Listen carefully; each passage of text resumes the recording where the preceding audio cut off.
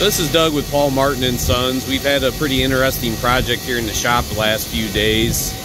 Horsch makes an Avatar air seeder. It's been a very popular unit for us. We've sold quite a few of them already. Guys really like the versatility of the machine, the different types of crops that it can plant, wheat, soybeans, cover crops, and we can even apply fertilizer with this machine as well. And we had a customer purchase an Avatar from us, and right away he wanted a liquid system on it.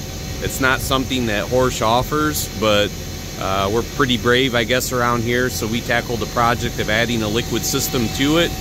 And so I'll just kind of walk around a little bit and talk about some of the things we did. Here we got the fertilizer pump and section controls. We actually had to make this plate that everything is sitting on that was custom made in using our CAD software. And we're using ag leader controllers, and we also have a Wilger wireless monitoring system. So the nice thing about these is the product that the customer is going to use is a very dark liquid, and so standard conventional flow control monitors wouldn't really work that well. It'd be difficult to see the balls in the tubes. So this system here is completely, I guess wireless wouldn't be the word, but it's electronic. So in the cab, we're just using a tablet to sense flow from these monitors.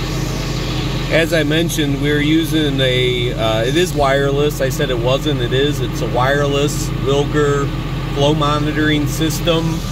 You can see right there's where we got those units mounted that are sensing flow. Up here further, we've got mounted a wireless transmitter, and it's coming right into the cab on this tablet, and it is monitoring flow. So as you can see, all 48 rows on this Avatar, we got green is good. We got good flow. If they're blocked, you get a different color than green.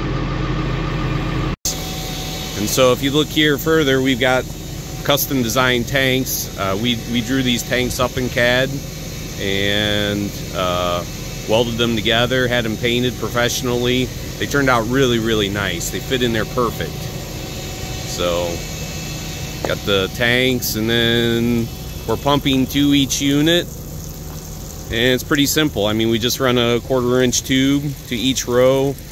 We designed a stainless tube, mounted to using some clamps, and of course we got a check valve for low pressure. I think we're putting a pretty low rate on with this, and it's just dribbling it right on the ground in the row. And this is all done in sections. I believe we've got 6 sections here, so we would have section control with this system as well. We'd like to do more of these. If you're interested in an Avatar or already own one and curious about this liquid system and how it might benefit you, please give us a call at Paul Martin & Sons. Thanks.